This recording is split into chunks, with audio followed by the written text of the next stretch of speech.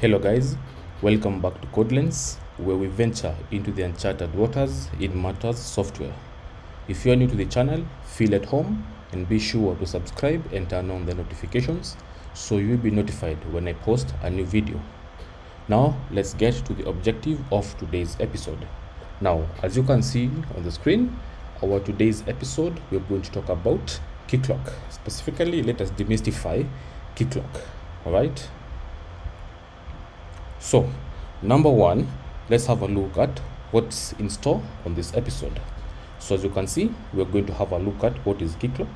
Why should you maybe even consider using Keycloak in your applications? What are some of the features of Keycloak? Then eventually we're going to see a demo, or rather a walkthrough. And then after that, then we get to the juicy parts where we are going to see how we should be able to extend or basically customize Keycloak. So, item number one. So, what is Keycloak? Basically, a simple definition of Keycloak is basically an open source identity and access management for modern applications and services. All right. For me, what two key terms that I would wish for you to grasp here is open source. I mean, who doesn't love open source? And it's also an application that is tailored for modern applications and services, right? Down there, you can see the link where you can access the website for Keycloak, and also a GitHub repo where you can be able to see what the Keycloak team have so far accomplished. And who knows, if you have a PR that should like for it to be integrated, maybe you have a feature that you've introduced, by all means go through the source code. You'll be able to see much of what Keycloak has to offer. All right, so let's proceed. Now, the next question that maybe we should ask ourselves is, why should we even consider using Keycloak? All right, so in my opinion, these are some of the reasons as to why we should consider using Keycloak. Number one, it is open source, like literally open source completely. There are no licenses attached to it. It is a mature and proven solution. It supports standard protocols. In this case, some of them are SAML, OpenID Connect, and definitely Auth 2.0. Right. So how about backed by Red Hat? Well, for me, I tend to think that as one of the reasons as to why I would consider putting a Keycloak in my toolbox. Now, for those who do not know Red Hat, basically Red Hat is a company which produces open source solutions for the enterprise. All right, so Keycloak is one of those solutions which Red Hat has developed. All right.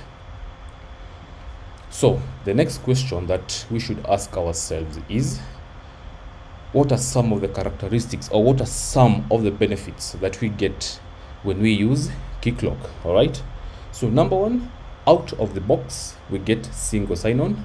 So for those who do not know what single sign-on is, basically with the single sign-on you get to log in once to multiple applications. Okay, if this doesn't make sense, you will see when we maybe go to a demo and maybe when we start extending Keycloak. So be sure to stick around to see that in more details.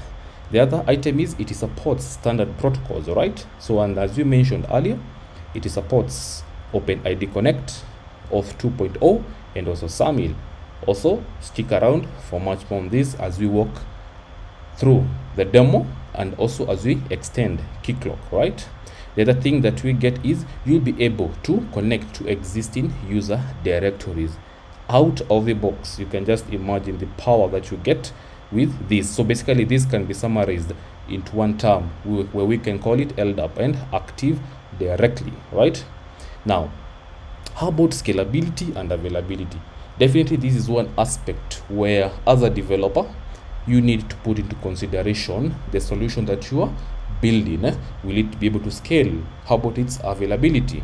And for that, Keycloak out of the box, you'll be able to get that. And for this, clustering comes into play. Right, the other thing is, imagine a scenario where you want to integrate social logins, be it Facebook, Twitter, Google, etc., etc. All right, just by a click of a button, actually in less than a minute, you can be able to integrate all these providers just by a click of a button. As I mentioned, stick around, you'll be able to see more of this in action. All right, out of the box, you may see that the themes which are out of the box, all right, they may not be as appealing as you may want them to be, especially for your product or the application that you're developing. Guess what? Keycloak got you covered. You can be able to extend and basically to customize the look and feel of how you want your Keycloak identity to look like. Now, how cool is that? The next one is you can be able to customize whatever is already given out of the box with Keycloak. So let's say you have a certain flow inbuilt into Keycloak. You will hear me speaking about flows more and more as we continue into this series. But for now, take a flow as basically a series of steps which should be followed for a person to be considered an authenticated person. So let's say a flow X requires that you key in the username and the password for you to be basically authenticated.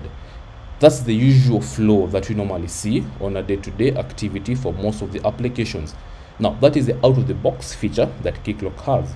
But what if you want a scenario whereby, say, you want just to key in the username, maybe even validate that that username exists, maybe to some external repo or something like that. Now, with Keycloak, you can be able to achieve that. Basically, literally anything which Keycloak gives us, you can be able to customize and give it the desired behavior without affecting the core thing which Keycloak offers, which is identity, all right, by following certain standards which should be adhered as far as security is concerned. All right, now the other item that I would like us to have a look is you can be able to customize the password policies, which you can be able to integrate directly into your Keycloak instance. All right, maybe you want each password to have, let's say, 9 characters, maybe 5 of them should be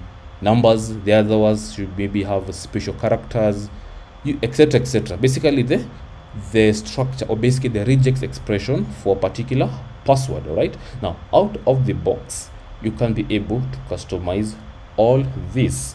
All right, now so far you can see that the power by which we get just by using Keycloak. All right, now so far, are you convinced that Keycloak is something you'd consider to use as a medium of authorizing users in your application?